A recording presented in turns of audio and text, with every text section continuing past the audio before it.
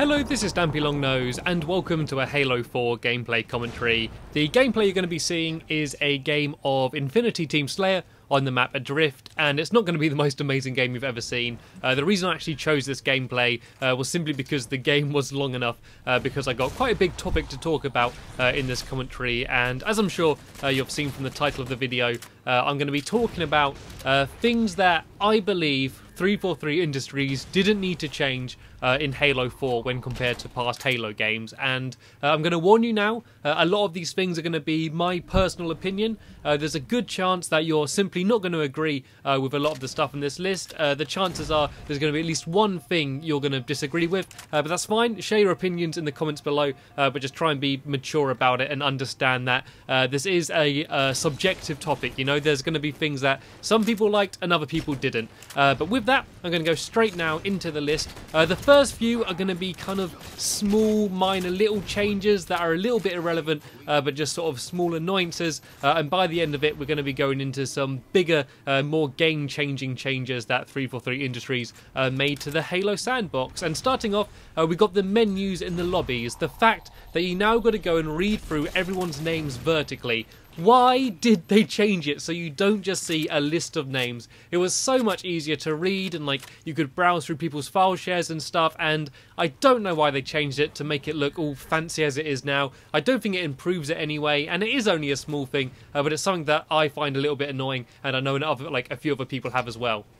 Number 2 on the list, you can't look at the score while you're moving. Normally you could quickly press the back button, you could see like who's still alive, how many kills you've got, and like how many flag caps, whatever there is. Now when you press the back button to bring up the score, you can't move anymore. And once again, it's a very small thing, but just a small annoyance and something that didn't need to be changed. Number 3, the ammo on guns seemed to run out way too quickly. You seem to have not as much ammo, and it seems to go really quickly. And I think it's to encourage you to go and pick up other people's guns and stuff. But because with the new settings, it's often very difficult to get other guns unless you're playing Infinity Slayer.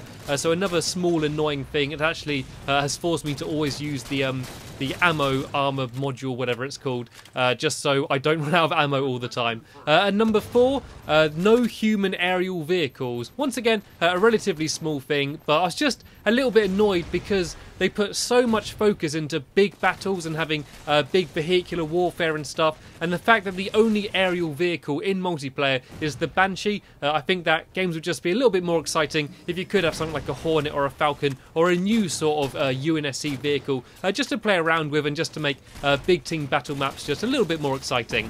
Number 5, they changed the scoring system for when you win, and I know it's not on every game type, it's mainly just Infinity Slayer, but they've changed it now so you've got to get like 600 score rather than like to 50 kills or 60 kills or whatever, and I don't see what the benefit of this is. I can only see it as a negative. One, it's now not as easy to like easily just glance and see like, oh, we've got 30 kills, we need 20 more to win. Now you've got to kind of like work out the score a little bit, and I know it's not difficult and I'm sure we're going to get used to it, but it just seemed to be something that didn't need to be changed, and it also causes a lot of more confusion with people that don't understand the difference of getting score towards your ordnance and getting the score like to where you win. I've spoke to a lot of people who think that getting assists and distractions and stuff actually helps to the score for winning the game, but your score you get for ordnance and like medals and stuff is separate from the score to winning, and I think that that is not particularly clear, and a lot of new players sort of don't really understand the differences between the two different scoring systems. So for me, I think just like a kill count would have been a more effective way of doing it.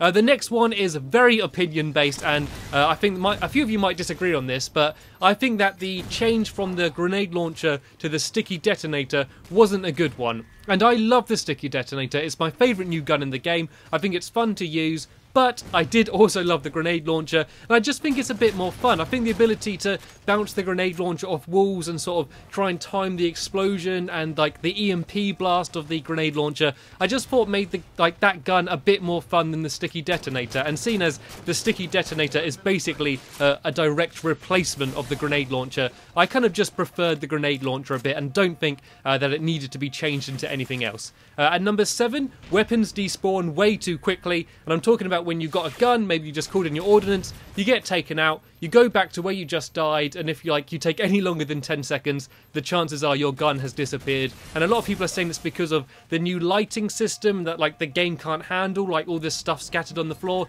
But whatever the reason is, I just think it's annoying, and I think most people do find it annoying as well. So that's just another small annoyance that they've added to the game. And number 8, this is very much another opinion one, the replacement of Firefight with Spartan Ops. I thought that Firefight had a lot more longevity. You could sort of play the same maps over and over again, and it was more customizable. I think that although Spartan Ops is a nice idea, there's sort of recurring storyline and sort of getting new episodes and seasons and stuff. I like the idea of it. But I think that in the long run, there was more flexibility with Firefight, and you could sort of keep going back to the same maps over and over and over again, where you're unlikely to keep playing through the same Spartan Ops missions over and over again. So personally, I did prefer Firefight over Spartan Ops. Number 9, the fact that there's no friendly fire in some game modes, and once again, this is mainly Infinity Slayer, but I think it does sort of cause a bit more grenade spamming. I think that there's a lot more situations where there'll be a big group of people or a room full of people, and you can just sort of keep just throwing grenades in there,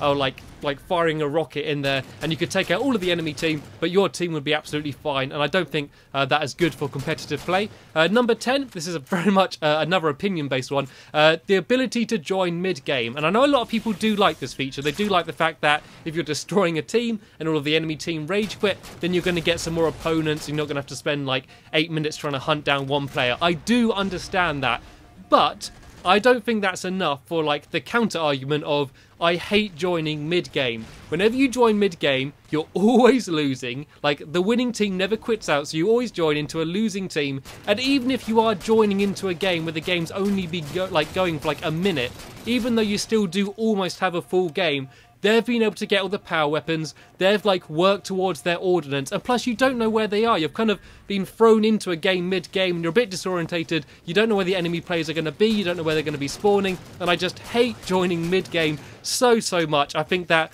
the ability to have other people joining your game isn't enough to make up for it, and people joining mid-game just isn't good for competitive games. It's not a fair fight when your opponents change halfway through the game. Another one at number 11, there's no big red X when one of your teammates dies. You can see it on the radar, but it's not the same, and I think that's something that a lot of people find annoying. At number 12, the fact that when you get shot, you're not knocked out of scope, instead you kind of just flinch, and I think that it's a bit more random with the flinching, and I think that getting knocked out of scope and quickly zooming back in took skill, and I think that especially with sniping now, it's just a little bit too easy. I definitely preferred being knocked out of scope rather than the sort of flinching system they have. Number 13, kill cams, and I didn't really care too much about the idea of kill cams. I didn't think the game needed them, but I didn't care too much. But the fact is, they just don't work properly. They're just so glitchy and laggy and rubbish, and it means you can't have a death screen. It means that teabagging doesn't really work. I don't like the idea of kill cams. It doesn't bother me too much, but it's just something that I don't think 343 Industries needed to add to the game. Number 14, the fact that they didn't have a beta. Halo 3 and Reach both had a beta, and I found that there's been a lot more glitches with Halo 4, which may have been because they didn't have a beta, may have just been coincidence, but things like the bolt shot reload glitch, the grenade throwing glitch, jumping through walls on Complex and stuff, I think that a lot of that stuff could have been patched if it was found out sooner with something like a beta. At number 15, the spawning system. I think the spawning system they have with the default maps isn't good for competitive play. I think that the bases switch too much, and it sort of causes more randomness rather than you sort of trying to control your base and sort of pushing out from your base. And I don't think that the spawning system supports good competitive play, although it can be edited in Forge. Number 16, the fact that you now automatically pick up the ball and the flag, something that I definitely don't like. I also don't like the inability, to not be able to drop the flag, and getting the odd ball thrown to you and automatically picking it up is really frustrating. I love the idea of throwing the odd ball. I think that's a really cool mechanic, but I just wish you had to hold a button to catch it rather than automatically being teleported to you. Number 17, instant respawns. I wish that they could be editable. I think that some game modes, instant respawns might be good, more casual game modes, because it's obviously a lot more fast paced and sort of newer players aren't going to get annoyed sort of waiting around. But I think certainly for objective game types, types, the ability to properly set when you're going to respawn without like pressing X to speed up your respawn, and I think that being able to take out instant respawns in Slayer would be an amazing thing for the game, and it's so annoying that it's not in there. Number 18, the randomness that's been added to the game, and this is mainly with the weapons, and once again mainly only in Infinity Slayer, but the fact that ordnance is random, I don't see why it couldn't be a system where everyone will get the same 3 weapons come up, and then they could be maybe just like a needler or an overshield or plasma grenades, and then if you want something better you could veto those weapons and then go to like a higher tier. I hate the idea that ordnance is random, because it just adds randomness to the game. There's a chance that the enemy team are all going to get better weapons than you, and they're going to win because of the luck of those weapons. Also, random weapons just spawning in the map in general is just a bad idea. It just adds randomness and luck, and it's not good for competitive Halo gameplay. At number 19, I think the Forge mode is very lacking. I think some of the additions that they added to it means that it's easier to build maps, but I think the Forge palette is worse than Reach. I think that although Forge World did mean a lot of the maps in Reach did look very similar, they're all kind of grey, and it's good that there's 3 forging spaces, but the fact of the matter is there's just not enough big areas to build in. Like, to build anything from scratch, you've got to build it in the sky, which means you're going to use a load of your budget placing floor, and all the maps are going to look the same. We need a big, open, flat area, like we had in Halo 3 and Sandbox, or Forge World and Halo Reach, and we simply don't have that. Also, it'd been really good to have new objects to build out of, rather than building pretty much out of only the same things that we had in Halo Reach. And finally, number 20, once again a very opinion-based one, custom loadouts and progressive unlocks. I don't like the idea of custom loadouts. I didn't like the idea of loadouts in the first place in Halo Reach, and I don't think that needing to unlock your guns makes the game any better. I much preferred it when you all spawned with the same gun and it was just your skill that made you win. Having like custom loadouts adds a bit of randomness, basically because you don't know what the other players are going to have. You don't know if they got shielding, you don't know if their grenades are more powerful, and because you can't see that, you're sort of going in a little bit blind, and it kind of adds a small amount of randomness. And maybe it's just me being old school, but I much preferred it when everyone spawned with the same gun and it was only what you did in the game that determined the win, not what loadout you started off with at the beginning of the game. But anyway, we've just here got to the end of the game. Hopefully you enjoyed this gameplay commentary. Leave your thoughts in the comments down below. Thanks for watching, and I'll see you later.